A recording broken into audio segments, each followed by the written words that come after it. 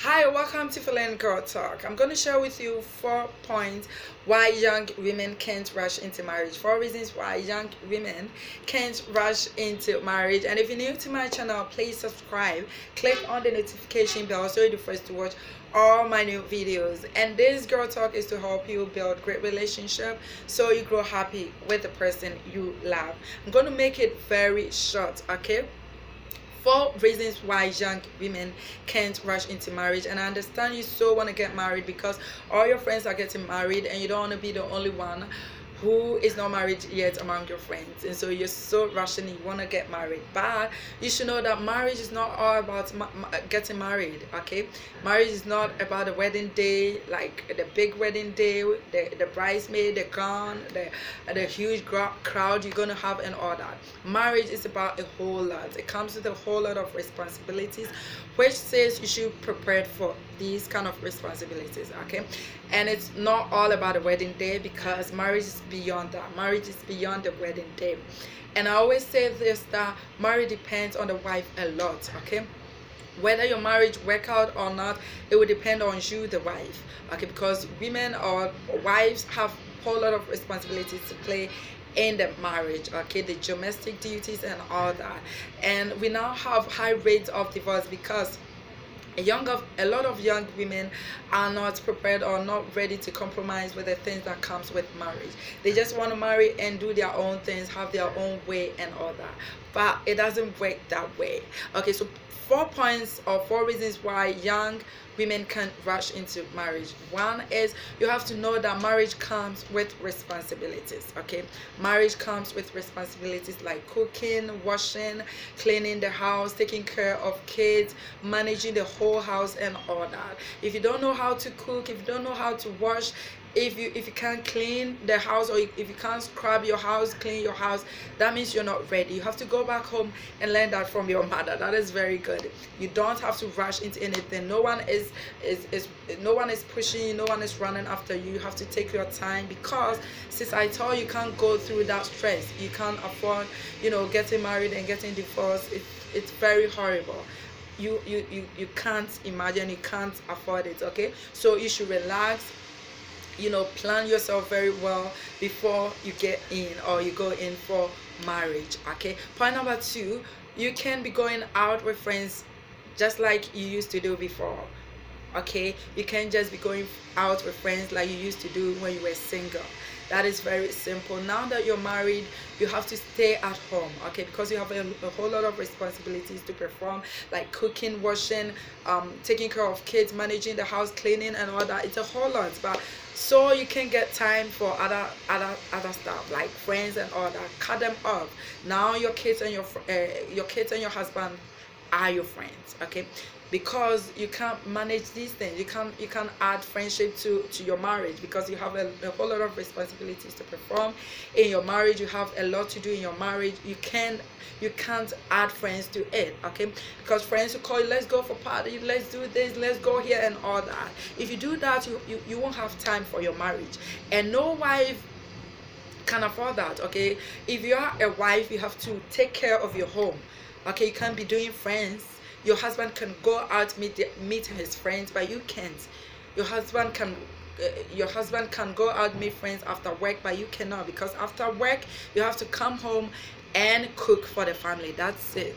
That is your duty, and you have to obey it. You have to perform that duty. That is it. Point number 3, your lifestyle changes, okay? When you get married, a whole lot of things have to change in your life, okay? You should know the type of clothes you wear.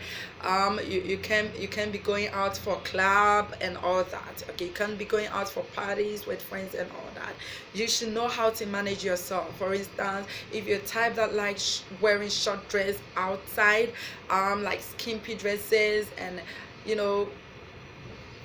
having your own way and all that kind of lifestyle, that independent life and all that, no, you can do that in your marriage, because you're married and you're supposed to compromise. You're supposed to change certain way of life that you used to lead when you were single, okay? So like the type of clothes you wear. You can't just wear any clothes to meet your in-law. If you want to go visit your in-laws, you know the kind of clothes you wear. Unlike when you were single, no one will instruct you. You used to wear whatever you want to wear and all that. But now that you're married, you should check yourself. Okay, if you wear something and your husband tells you this is not cool, okay, this doesn't suit a wife, you should listen and change it. Because I told you that you can't just wear anything, you can't have your way.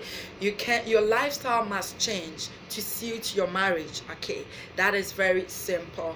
So you can wear short dresses in the house to attract your wife, or to attract your husband, or to look sexy to your husband, but you can't wear them out because you're a wife and your kids are looking up to you.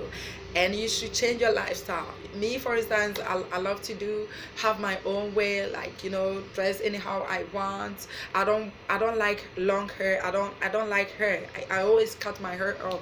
But if I get married and my husband want me to wear wigs and braids my hair and all that, though I can't imagine me in wigs and all that, but I have to compromise because I'm married.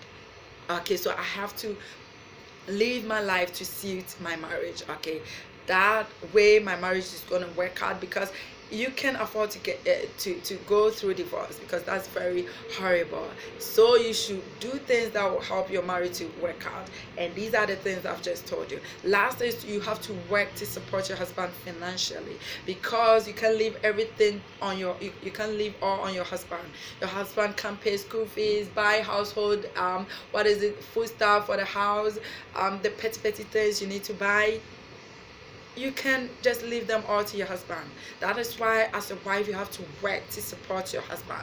If you think you can't work, then you are not ready to get married, because if you marry, you need to support your husband financially. Okay, you can just be there. So if you were not working before you got married, you weren't working when you were single, now that you're married, you should look for something to do, look for some kind of job to do, because now you have responsibility. You have to support your husband, take care of the house. Okay, you have to support your husband to take care of the house financially. That is very, very important. If you don't know how to support your husband, if you don't like to if you don't want to work, if you don't like to work, if you're lazy type, you can't marry, because you have to work to support your husband financially.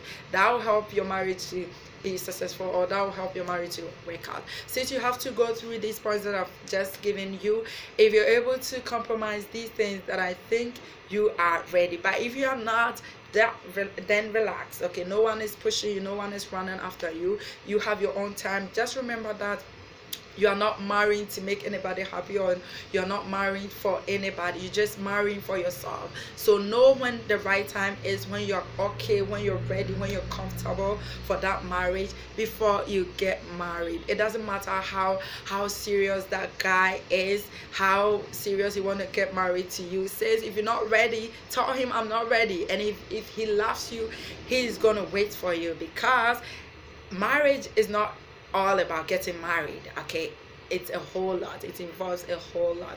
So that man should have patience to wait for you to, you know, adjust yourself, check yourself out, see to it that you're ready and you're prepared for the responsibilities or the things that comes with marriage. If you're new to my channel, please subscribe, click on the notification bell so you're the first to watch all my new videos. I tell you, don't miss my shows, because it's going to help you build great relationships so you grow happy with the one you love. Bye bye.